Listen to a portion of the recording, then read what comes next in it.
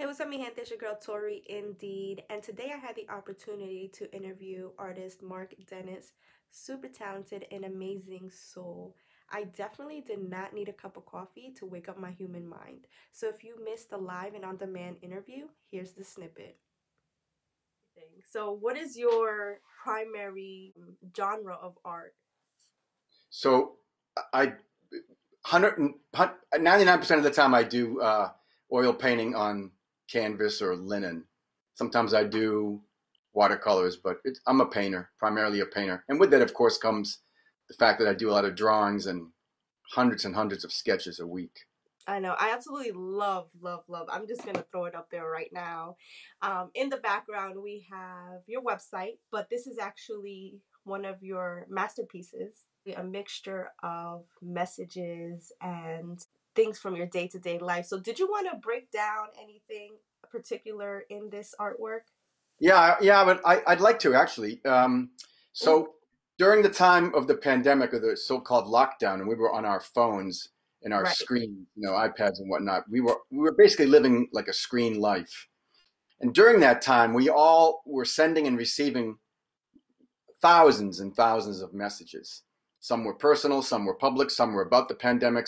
Right. So nonetheless, during that period, I began to do a series of paintings based on these messages. And I was watching Mindhunters as well on Netflix, and I started to realize that the FBI investigation board thing was really intriguing. Ooh. That you can make all these weird and wonderful and magical connections between things. So I took messages that were sent to me via Instagram or my phone, through a simple text. Right. And I began to put them on Post-its. And then I realized that if I put the Post-its in paintings, then it would look like a trompe l'oeil, like I could fool the eye that people were looking at. They wouldn't know what they would be looking at if they saw my paintings on a screen. So the Right. evolution of this is kind of, it kind of came out with the idea of love in the time of Corona with Right. personal, private messages. And then, of course, naturally, in the paintings, you'll see my studio wall spattered with paint. You'll see masking tape. And there are things here that have a personal relationship as well as a very public, hyped Right. relationship. So I see the pandemic, Yeah. the banana. An artist, a rather famous artist named Maurizio Catalan, he's sort of like a satirist. He's a very funny guy. He taped a banana to the wall during Art Basel, and it sold.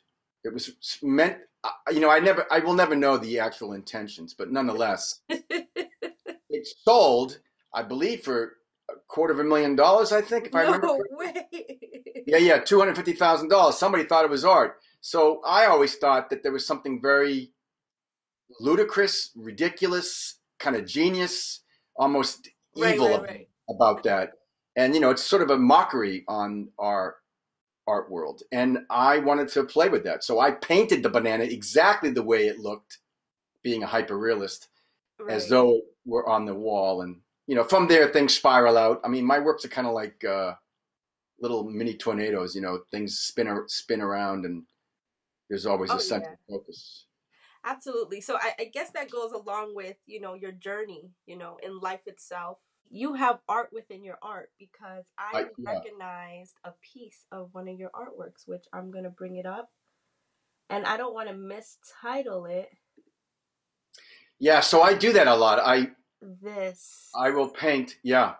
from a close distance. So the painting in the center of that is by an artist named Ang or Angre.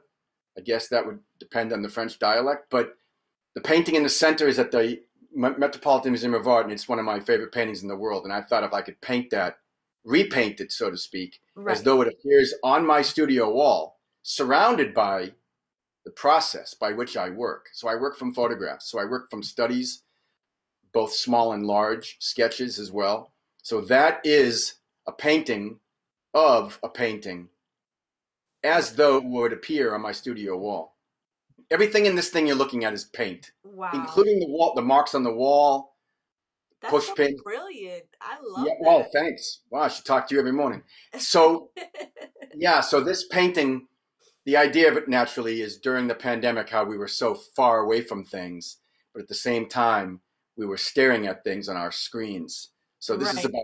this is about falling in love with the painting all over again because I couldn't go to the museum to see it. And it's one of my favorite paintings in the world. On a previous interview that you did, and you mentioned that when you were younger, you loved animals and you would paint, draw chipmunks and squirrels, and that was that like your go-to when you first started getting into art? Because you yourself, to me, you're art. Wow. Yeah, yeah, thanks. Well, so we all have very complex and very layered histories, but I'll try to be as brief as possible because I'm one of those guys that could also talk for hours and hours about one. But yes, animals were my go-to. In fact, I spent a lot of time in the woods as a kid. I grew up in a family of five boys.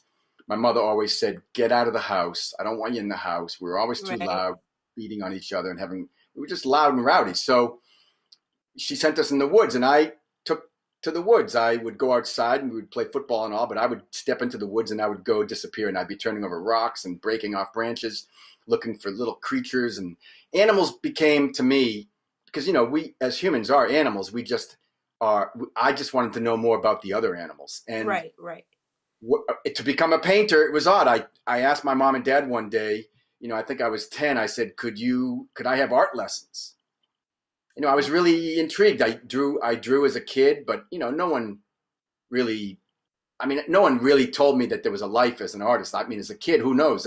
Most kids draw anyway. So at Right. 10, at 10, my mother took me to get private lessons at a woman's house, I believe in the town in which we lived. I don't know, it was right outside of Boston. I don't remember it exactly, but uh, I remember sitting there thinking, I don't know, I didn't, it was like that old comment, you don't compare for you may despair. But there were other kids in that class that I thought were better than me, and I didn't like it. I felt a little like intimidated. So I went upstairs to talk to the woman's husband. They were an older couple, and it turns out he was a taxidermist. And he had tons of taxidermied animals all throughout the house. And Oh, he said, wow. he said to me, "Would you like to draw or paint one of these things? Would that inspire you?" Because I told him I loved animals. So he let me take a taxidermy chipmunk home. And Oh, wow. and I painted that thing all night long. It was in watercolor. But at that point, I discovered that I really wanted to be, uh, I wanted to paint and draw animals. But I didn't think being an artist, Right. like Right. in high school, the guidance counselors and all the other kids are talking about going to college and they're talking about being whatever, lawyers and whatever. I didn't know what the hell I was going to do. But Right. when I got arrested, I had to figure it out very quickly. Oh, yeah. And that was what, at the age of 15? 15 and a half, I was arrested Ooh. for Wow. some pretty serious stuff. So in court, I had to explain to a jury of my parents' peers and some local town people, I guess council people, Right. what I was going to do with my life. Like, could I go straight?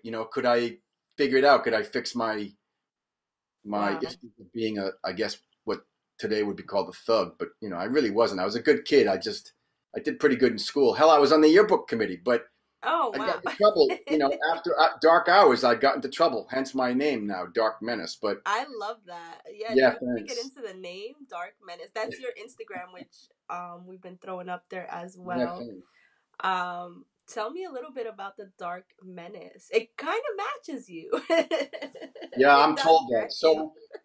So I taught college for 14 years, and my students, I guess, as students often do, they just don't stop thinking about weird things. And one day, one of them said, you should have a nickname, Dark Menace. This was before Instagram. Right, right. And I thought, wow, I, I've never thought of that. All my life, I never thought about being referred to as the Dark Menace. I never thought about flipping my initials. I was always the doctor because Right. MD. Like I was told by a girl I started to date in high school, she said, "You know how we referred to you at lunchtime? We always called you the doctor because you're my initials MD." So I Yeah. always had that going on for me. But You but you then could I have that thought Dark persona Menace was as so well. You could definitely have right that. because I wear a lot of black and I'm always I have these weird dark vibes And you sometimes. go mad So in your artwork. yeah, there you go. So Yeah. anyway, I adopted it, Dark Menace, and I am now the Dark Menace. That is absolutely amazing. That's a super cool story for sure. I feel art saved your life. That's what I feel. That art Yeah, saved I your feel life. very blessed, to be honest with you, that people actually like what I do. I mean, it's that simple. I think Right. I think the greatest motivation for an artist is to be appreciated. Wow. And I was always appreciated. In high school, I used to make, sometimes $300 a week. I never Whew. dealt drugs. I never had to do all that. I would draw things for people and they would pay me. Like, You'll deal art. yeah, I was dealing art. I was the art dealer. What are some things that you would suggest or give advice to someone that has a bright talent like you once, like how you began? Yeah. So, um, everybody has a different journey. Everybody has different needs and clearly, certainly different desires. And Right. everyone's path should be individuated to the extent that whatever and however they're informed, they can make the best decisions. I didn't want to be an artist. In high school, I knew I was talented, or at least I had some skill I could draw. People appreciated me. I made some money, but I never really knew art was a career. Like, I mean, knowing what I know today, it's very difficult. It's very challenging, and you have to really be up for the challenges and the many, many hours in isolation. It's funny, we all talk about the pandemic and the lockdown and how people were freaking out being home alone. Well, Right. I'm alone most of my time anyway, unless I'm hanging with my kids. So it's either I'm in the studio or I'm with my kids. And I mean, if so, when people are contemplating careers, and I don't think college is for everyone, that's for sure. I think that's a given nowadays, but it all depends on your source of support. Like you say, Right. support is really important. My parents didn't necessarily support me to be an artist. They just never told me not to draw. Okay. Like they Right. never just, but they listened to us. What they really wanted most of their five sons was to get out of the house. Right. So, And stay out of I, trouble. yeah, stay out of trouble. I mean, like nobody wants their kids getting in trouble. And Oh sometimes yeah. kids think they're going to be athletes, and that's another I mean, there's so many obstacles and hurdles in life, and nowadays in particular, because we're all so engaged in so many different things online. I think the Right. opportunities that are going to be available for kids or for high school students or for college students in, say, just 4, 5, 10 years is going to be jobs that we've never even heard of. So uh, That's right. it's really hard to be also self motivated. And I was extremely self motivated as a kid. Uh, I'm a team player. I played sports growing up too, and whatnot. But being an artist, you have to really, really, you have to really love yourself first Right. and foremost. And you want to be, to be alone with yourself and your ideas.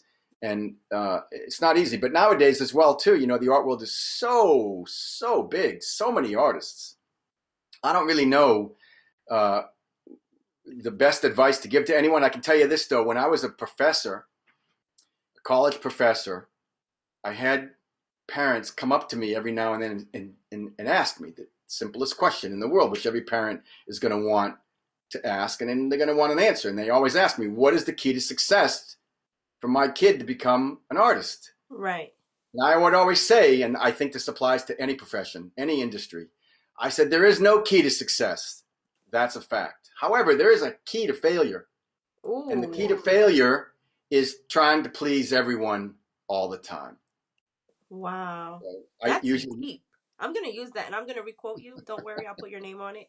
all Um, right, wow. I hear a lot of motivational quotes and sayings. Oh, the key to success is never giving up. The key to success is this and that. But truthfully, the only key to anything is failure. When you self doubt, when you don't pursue it, when you don't do it. yeah.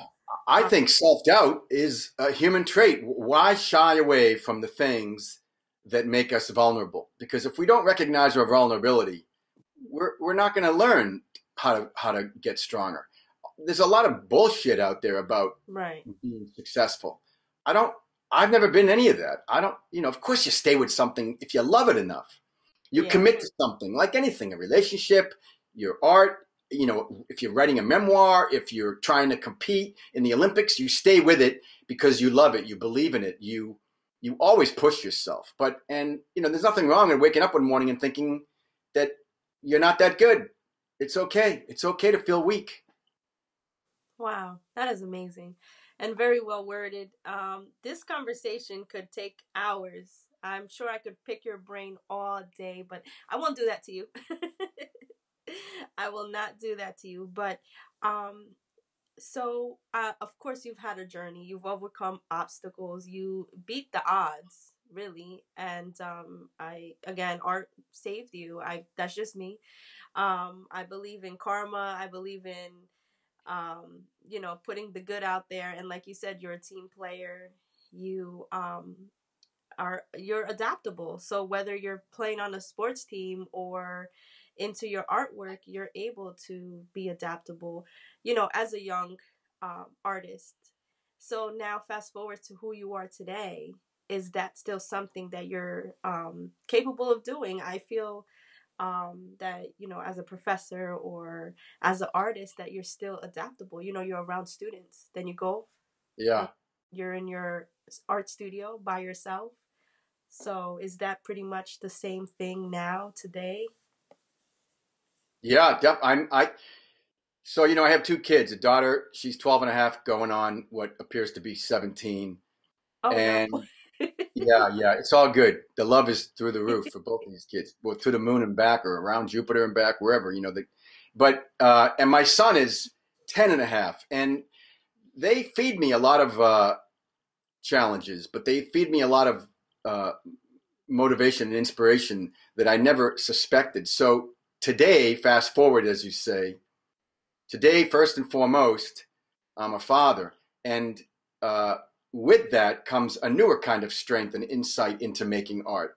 I have learned, and I will say that this has a lot to do with the last 2, 3, 4 years, uh, where I believe that it's time for me to circle back to my sense of humor and bring that a little bit uh, more exposed in my work. So, I make my kids laugh all day long. They make me laugh. And I think what I need to do with my work is create more smiles in my viewers. So, that's, it's also giving thanks in a way. And I appreciate what you're saying too. I've overcome a lot. I mean, Right. we all have our strikes and our battles and Oh, struggles. absolutely. Oh, But, I want to continue to feed it. And I do teach. I do keep in touch with my former college students, and I don't know. I want to give back to the world. I want my legacy to be the way I made people feel, not necessarily what I said to them. wow. So how do you feel that, or how can you describe that your artwork evolved from, you know, now that you want to put smiles on faces, and you want them to feel something particular? Like, has your artwork evolved from dark to nice, beautiful flowers? I love the flowers that you paint. They're Yeah, beautiful, I beautiful. So my it's accent funny. is such a thing. The flowers emerge from darkness.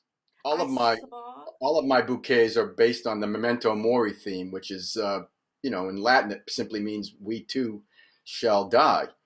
And my flowers are riffs on the old master bouquets. Well, I It's saw the always sunflowers. I'm sorry, I didn't mean to cut you off. No, that's okay. It happens with Zooms and stuff. Yeah, I saw the sunflowers, and I'm gonna actually bring it back up. And I love sunflowers. They have so much meaning. Although the sunflowers are dying, it's still so beautiful. Then you have these flowers. Yeah, so what you're looking at now, these are all part of my big painting, and all the little Right. things that you see. Yeah, these are all studies for larger paintings, and the sunflowers are a riff on Vincent van Gogh, who was oddly a very big inspiration for me uh, when I was younger. I mean, I think most people turn to Van Gogh for a lot of reasons. He was really misunderstood. Sadly, he had a rather severe mental illness, but it's all coming to light in more recent times. But the sunflowers to me were all like a bunch of little sunsets, Mm. maybe stars colliding, but they are dying. So this is all about how beauty shall fade. Right. Wow, that was well captured. I love that. It's just so amazing because when I see the whole piece, right? Like you said, it's like the FBI's investigation. I feel like I can relate to this. You have your art within your art, and it's madness, and I can relate to that because I didn't say it yet, but as a creator, I claim insanity. Nobody knows like what goes on in my mind as a creator when I come up with an idea.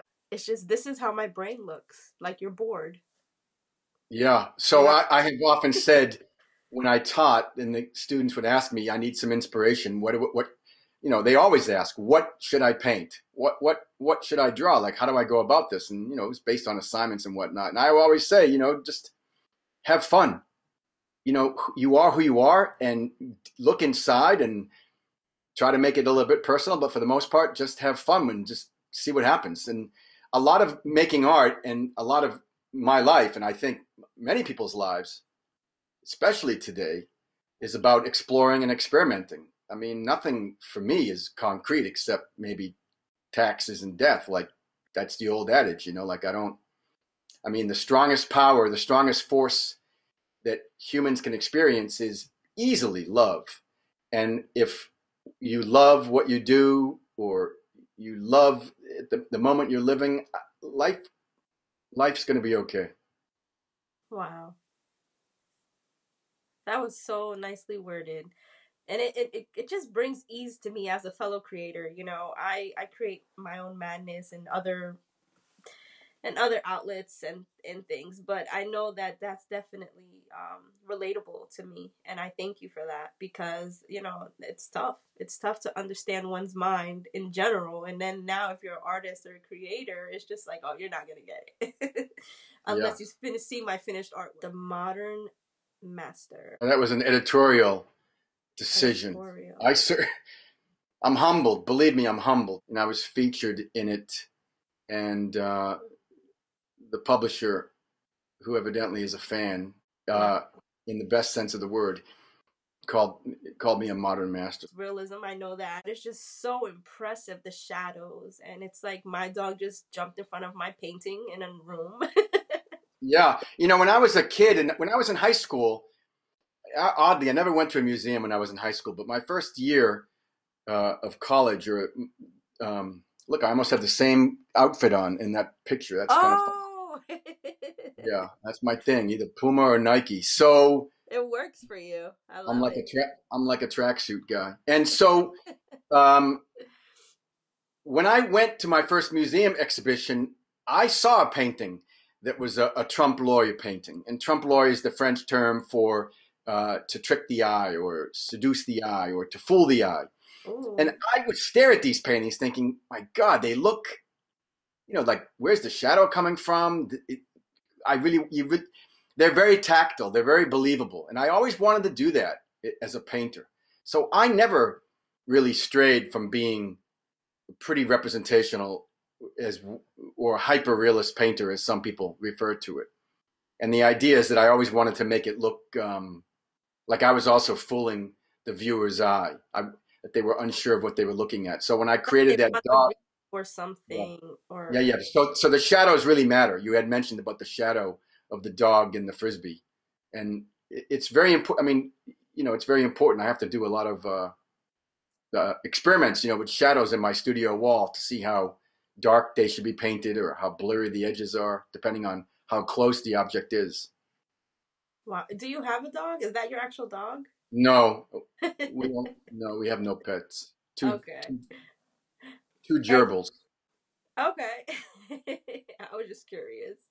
I do know that you are represented by a gallery, which is amazing, and that you do exhibit, solo as well. So that Yeah. is to me, considered accomplishments. Are those some of your greatest accomplishments alongside like your artwork? I have never thought, I know people are not going to believe this, and I've never thought about my accomplishments. I live day to day. I know I work really hard. I love hard. I play hard. I've never really made a list of what my accomplishments. I mean, I have goals and objectives. I don't Right. have a list, however, that I cross off when I achieve one. I just keep going. You know, I'm like, I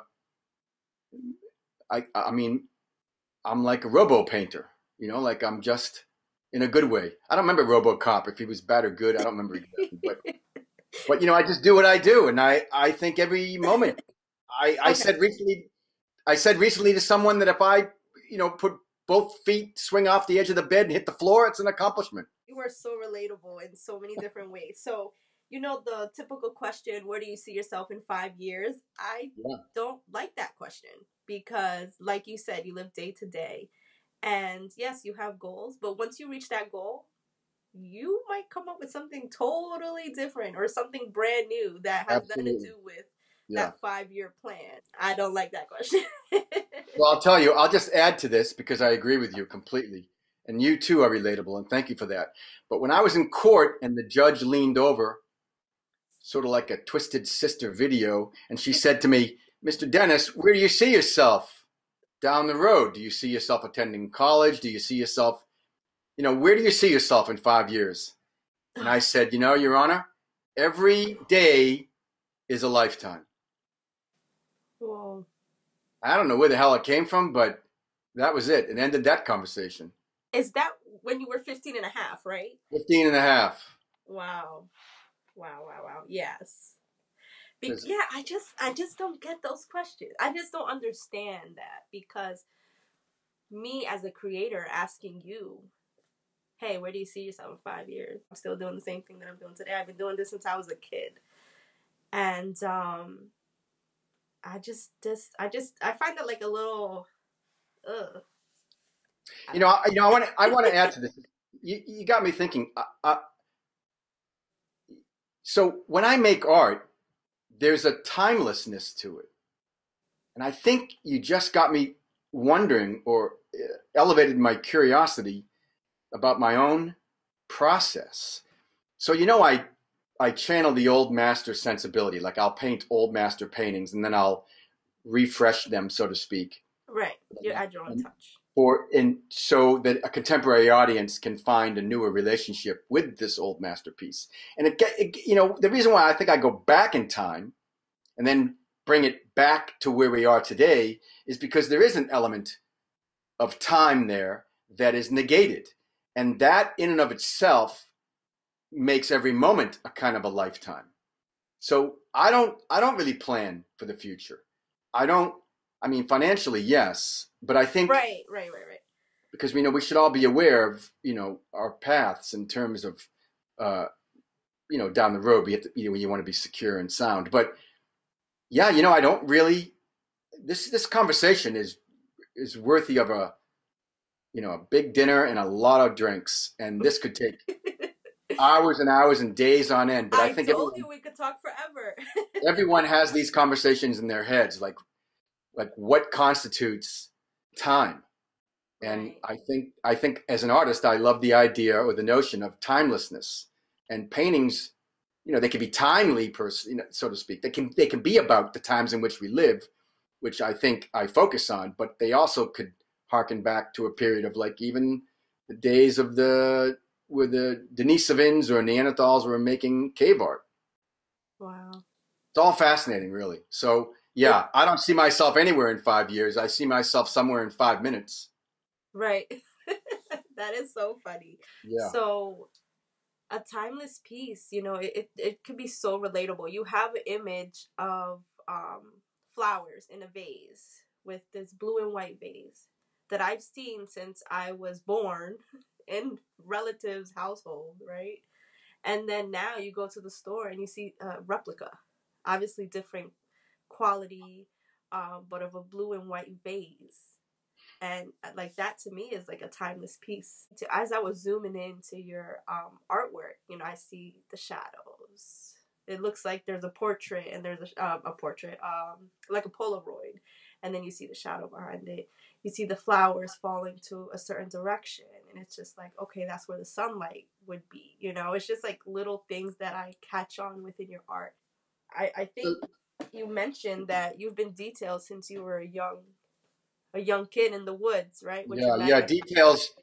Yeah, details really matter to me. I know that there's a lot one could say about details, and uh, but for me, as a kid, I always wanted to draw things that other kids could look at and say, "Wow, I know exactly what that is," or "Hey, that looks exactly like so and so or such and such."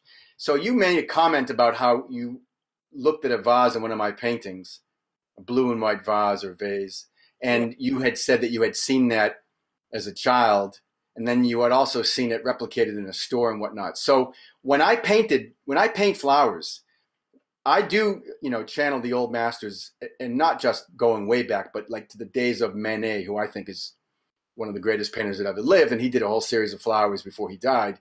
And I always put an element of my childhood in my paintings. This is a secret Oh that well, I'm telling you that I'm sharing right now.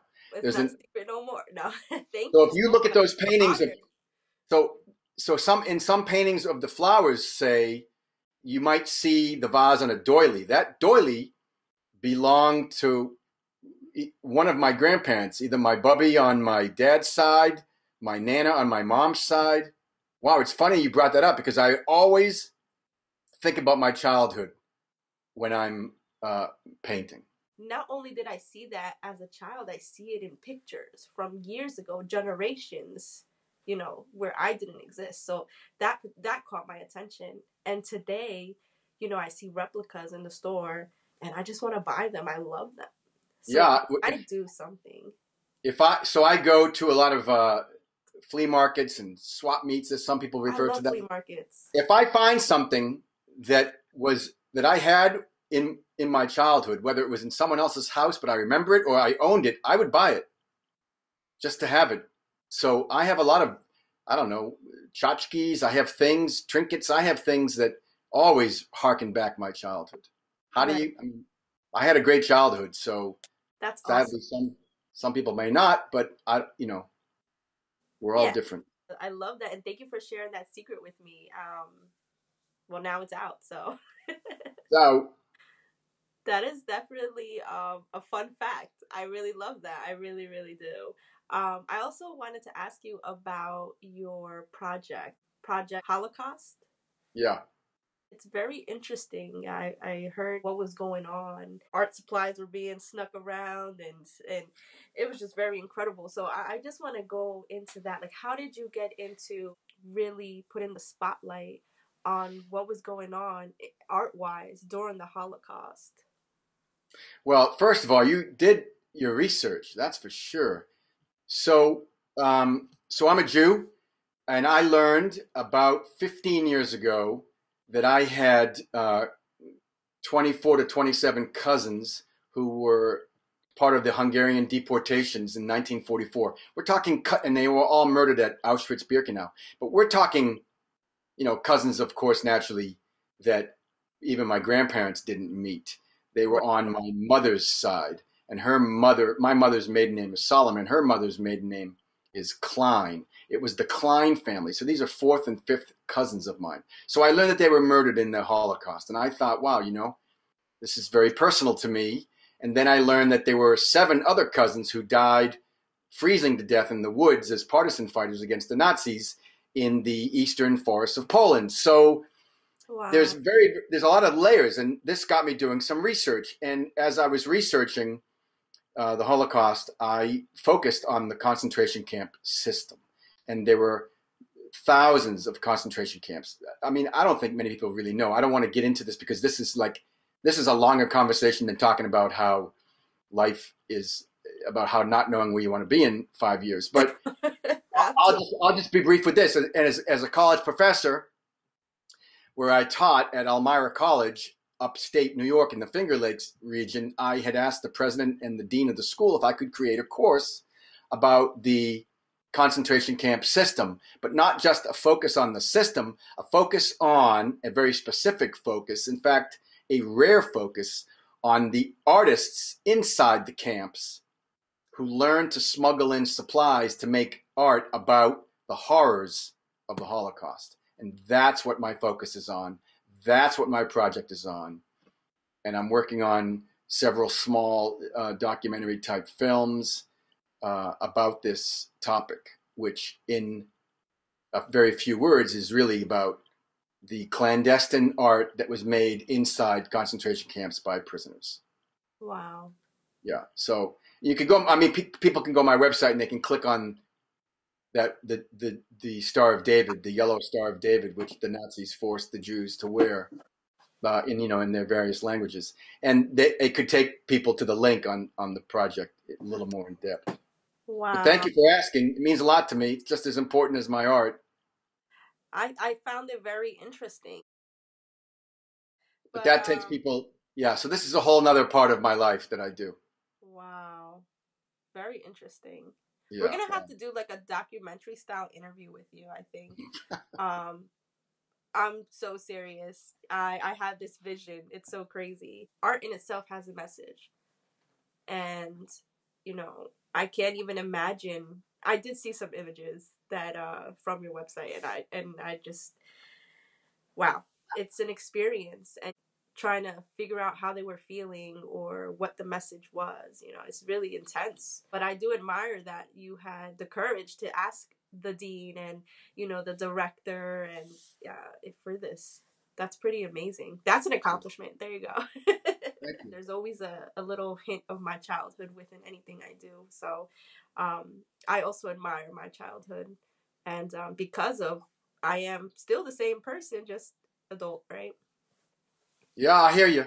I think we are who we are as young kids, and then we learn to hone our skills, figure out our objectives, fall in love, fall out of love, find our weaknesses, learn to find strengths. I mean, life is a really, there are so many cliches. And by the way, I'm totally all about cliches. They exist for a reason. We respond to things in a metaphorical sense. And life is very much like a flowing body of water. And, you know, you can make the best decisions you can with the time you've got. You can be Right. best. You can be. I mean, the more informed we are about whatever it is we want to be informed, we can make a better decision. We can be more effective. Absolutely. Whatever we need to be, we should always wake up and think, how can I be better? Right. Right. It's when you have a mindset, a lifestyle that you do question yourself, like, how can I be better? How can I do things better? Or whatever you put yourself into, how can you do it better, right? Right. Congratulations on being featured on the most influential art magazine. That's Thank awesome you. as Thanks. well. I'm pretty sure you were selected for a reason, and you are actually the cover artist. I hope I didn't spoil that for you. I think you do that. Any gems or anything that you would like to share? Any additional fun facts? Still Do you know have. what people ask me a lot? A lot, because especially when I was a college professor, I was amazed at how many of the students, they all pretty much had headphones, and I allowed it a lot of the time. But everybody listens to music, like music is.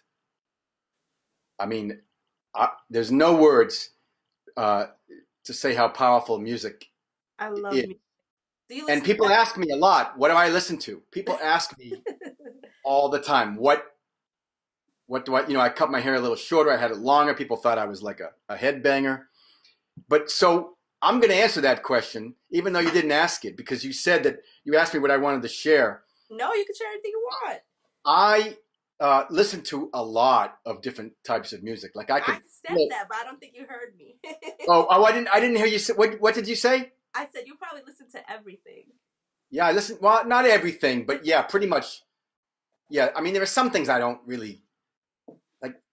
I have a lot of respect for a lot of music, but to get me into the right groove or to get me in that right mindset, my God, the music has to be. It can be either wicked distracting, which is a real big issue, because if I'm on my studio and I have on like the Ramones, who I love. I can't paint. Nothing. It's just they're just not painting music. Are you a dancer? But well, no, I have great respect for people who dance. I mean, like, what do you mean? Like I don't. You mean Like, do like you dance ballet? around? Not professionally, just like Oh no, I yeah. jump, man. I move. I'm like, I can't believe I'm standing still this long to interview. Like, I'm like, I want to move all over the place. But I'm very easily excited, and the Ramones get me wicked excited. Like the Ramones or Metallica. I can't listen to this when I'm painting, but I love heavy metal and punk and the Ramones. But when I'm working in the studio, I will tell you, this is like I listen to a lot of symphonic or classical music. Okay, I was gonna say that. I can see I you that. know yeah, I love I love listening to Metallica, by the way. I love yeah, yeah. So I love probably the best painting music is either the Talking Heads or Bob Dylan or Neil Young. Believe it or not, it's Wow, just diversity. That is a very diverse ear there. yeah. So it's Beethoven, Bach, Neil Yeah, Young, Bob Dylan, and Talking Heads. that is so cool. That is super super cool. So yeah, my playlist is just so crazy. So when I'm painting, I can't dance a lot. I can't move around, but I do sing a lot. And I will put on the old crooners from the 30s and the 40s and the 50s. Bobby Darin, Dean Martin, I Frank would love to see Sinatra, your entire playlist. Frank Sinatra, and man, do I sing! I could sing all day long to this music. Wow, could it Yeah, have been so a career? I'm glad. No, I don't think so. But I'm glad you mentioned that because I think it's really important, to know what moves you. But I'm always up for too. I'm always up for surprises. I mean, if you don't embrace the element of surprise, you're pretty much not understanding life. What are some of your hobbies aside from art? Because there could be art that is, your work, as a professional, and then you have art that you maybe do just for fun, right? But what are some hobbies that aside from art that you have? I love to cook. Oh, that's nice. That's nice. I Yeah, didn't expect that answer, but you do look well, like you cook. cooking is about exploring and experimenting. I mean, I cook the same way I kind of look at the way I'm planning a painting. I don't wind up with a painting, but I do wind up with a meal that comes from different ideas. I love to cross culture, Oh, or nice. uh, yeah, Okay, or pretty awesome. yeah. And I used to cook and eat bugs. So I have a whole nother project about that as well, which you may have escaped on my website. But yeah, I had one Okay, episode in I did see a few other things on your website. yeah, yeah. I don't think I have any hobbies other than that. I mean, I'll try anything, but I do a lot of things. I don't know if they're hobbies, but Right, right. cooking. I do love taking my time to cook. I do love going to farmers markets and buying the right produce and whatnot, and having fun in the kitchen. That's why Wow. I'm standing. I'm in my kitchen now. I just noticed Oh, there's noticed a frying pan above my head. it doesn't look like a frying pan, actually. That's pretty neat. Thank you so much for your time and hanging out with me. You're Uh, welcome. Thank you very much, and I would thanks. love to do. You're welcome. I would love to do a follow up. I want to keep each other accountable. I just want to be part of the madness. All right, keep in touch. Oh yeah, absolutely. I'll come back with you.